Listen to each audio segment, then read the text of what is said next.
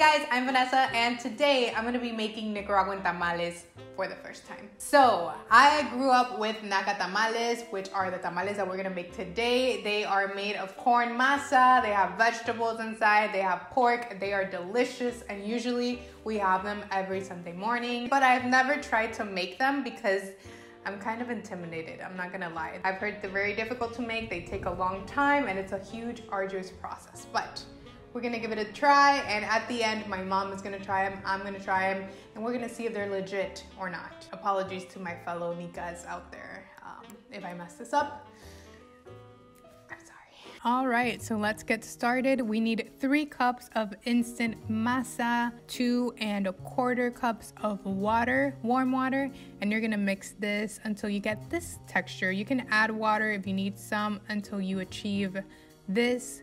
Once you achieve this texture, you can make a little ball like if you were to make a tortilla and press it down with your fingers and it doesn't stick to your fingers. So once you reach that, you're good to go. And this is what we're gonna need. Mint, 3 tomatoes, 2 red peppers, half of an onion, 6 garlic cloves, and 1 potato. And have 1 cup of washed rice in a cup of water on the side.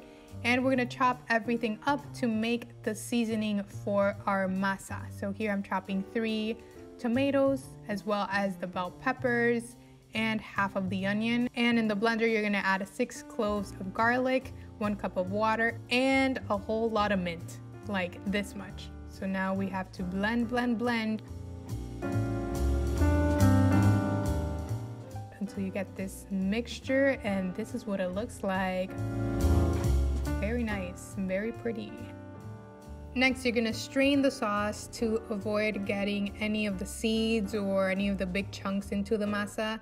And once you have strained it, you can start mixing. But before we add that, you have to add about a teaspoon of achiote or annatto. Add 2 tablespoons of salt and mix this. Make sure to mix it really well. Make sure there's no clumps. And what I did is I used a whisk at the end so everything is nice and smooth. Look how pretty that looks. And I moved it to this big pot. And here, you don't really see it, but I added 1 cup of lard. So my tip is to actually heat up the lard in the pan before you add the mixture. That was my bad, but try to heat up the lard before and then add the mixture, and keep on stirring. You're gonna have to keep on stirring. Don't stop stirring. That is the key. Do not stop stirring until you get this texture, which is a very thick masa. And you can see that the color changed because of the achiote or annatto. So this is what we're gonna use to assemble. Here I have a pound of pork and a pound of pork ribs, which I have marinated overnight. So we're gonna need a big square of aluminum foil and 2 plantain leaves, which I passed through hot water. Make sure you read the instructions when you buy the plantain leaves to know how to prepare them.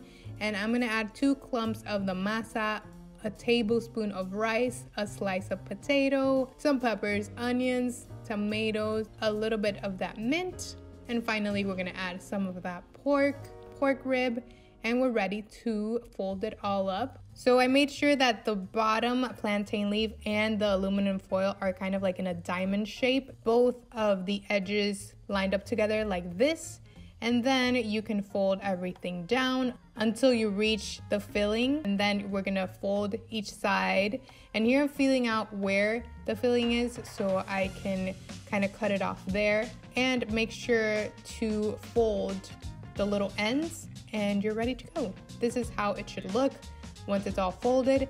And we're gonna need some butcher's twine or cooking twine to fold the tamal. The best way to get how to fold it is by just looking at how I'm doing it, because you can't really explain it. But just make sure that you tie it very tightly and nicely so none of the water gets into the tamal when I cook it.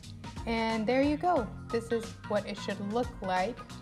We have the little knot in the back, and it is very secure and ready to go. So I cook my tamales in a pressure cooker. This is an electric pressure cooker, and I added about 2 cups of water in there, and I set it for 45 minutes. So if you're gonna make it in a conventional pot, just make sure you add a lot of water and cook this for about 3 to 4 hours. And this is what it should look like once it's done. Look how beautiful, we did it. Oh my gosh, you guys, look how gorgeous that looks. I can't believe I did that. All right, you guys, so we have made our nacatamales. They took forever. It took about 6 hours, so it was very difficult to make, so this better taste good. Cheers. It tastes really good. It tastes authentic. The flavor of the pork is delicious. The flavor of the masa is on point. I am very impressed. I am very happy, and I am very glad that I did not spend 8 hours just making tamales that didn't taste good, because they taste good. Let's see what my mom says. ¿Cómo lo ves? Se ve bonito. Sí. Se ve bonito, vamos a ver. Está rico. ¿Sí? Sí, porque está bueno el sabor, todo, la papa quedó bien. Le doy un 10. Un 10. Ya Sí, puedo vender entonces. Ya puedes vender. Definitivamente. Alright guys, I am very proud of myself. I hope you guys like this video. Let me know what I should try to make next in the comments below. And I'll see you in the next one. Bye guys.